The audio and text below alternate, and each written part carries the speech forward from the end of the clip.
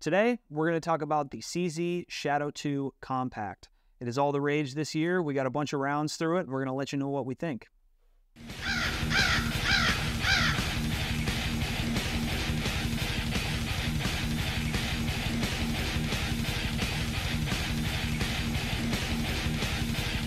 America!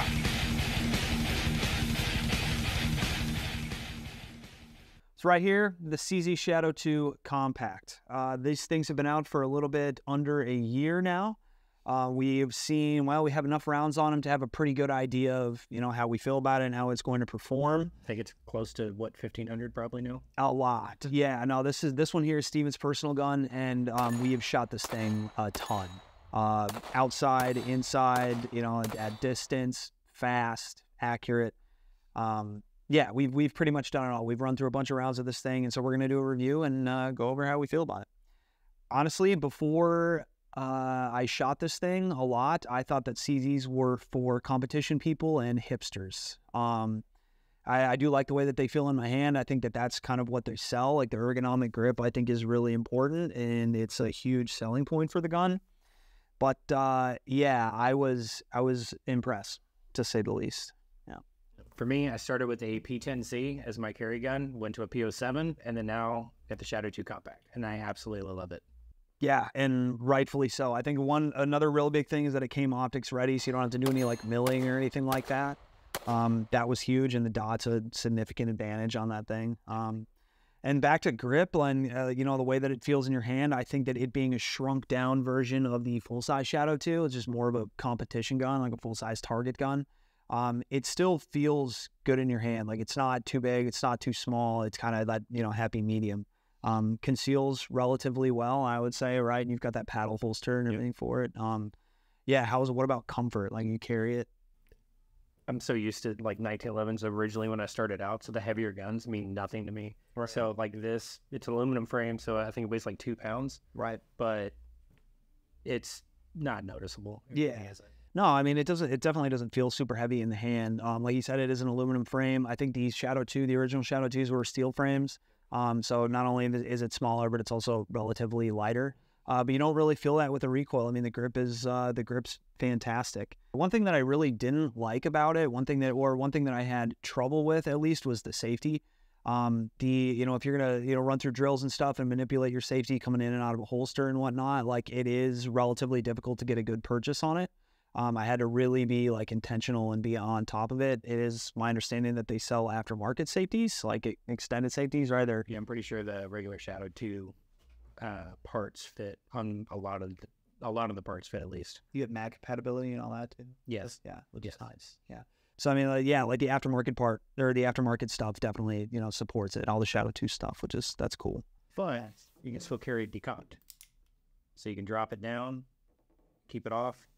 So right. You don't really even need your safety, but right, it's that real heavy trigger pull. It's like 10.3 pounds or something. It advertises, right? It feels much lighter. I don't know. The double action was really nice. Like we shot double action. It's awesome, and I shoot strikers more often than not, and so that double action is usually pretty tough for me. But it's crispy. But that to say, it only comes single action, double action. It doesn't come with a decocker at all. It's just single action, double action with a safety. So, I mean, I guess there's a war there. Everybody has their opinion on that, but I'm used to the P07, so I wish I had the decocker, but yeah, just decock it while you're at the range. Be safe. Yeah, be super, super safe whenever you're decocking. But all in all, I think it was a really good experience. I think it's a good carry gun. A little bit heavy for me personally, but it was a blast to shoot. I think it was awesome. Hands down my favorite gun. Yeah. That I've got at least. I was convinced, like I said, hipsters, dude. Hipsters usually carry CZs or people that are trying to do something different, but like rightfully so. It's an excellent gun. I think one big thing that they're selling is the aesthetics. The looking good is half the battle, and everybody wants their gun to look good. This thing is, it doesn't take much. It's gorgeous. I think the natural like ergonomic grip and the curves and everything, it really feels really good in your hand. But just as far as it looks, the machining is really nice, quality. He's got it decked out, perfect for carry. Steven, you want to go over the stuff? Yeah. So it's the EOTech E-Flex red dot with the TLR 7A. We had one of our coworkers, Bob, make me a holster for it because nobody really had that setup yet on it. But with this dot, it's cheating. It really is. This thing is a laser. It's what, a dime at 10 yards. Yeah, it absolutely was. It absolutely was. Yeah, like we picked up the pace and everything, and we wore those targets out. It was pretty rad. Pretty rad. Trigger pull was amazing. I mean, the double action one was really good, but two, the single action trigger pull is just crispy and light. The reset's beautiful.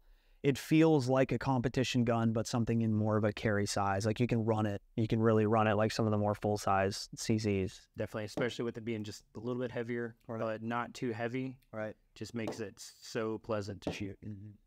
In closing, if I was looking to get into a carry gun and comfort wasn't my top priority, this would be at the very top of the list. Also, if I hadn't bought into, like, I've already pretty much bought into the Glock family, and I live there. But if I was getting out, starting out, buying new holsters and mags and stuff like that, this would be a top contender. It's a perfectly capable carry gun. It's not ridiculously bulky or anything like that, but it's also, not too small either. It's a happy medium. Yeah, it's thin enough to where you don't really feel it when you're carrying it a lot. And it's an appendix rig that I have. Say what you will on a shadow with appendix. Just don't be stupid and you're fine. Yeah.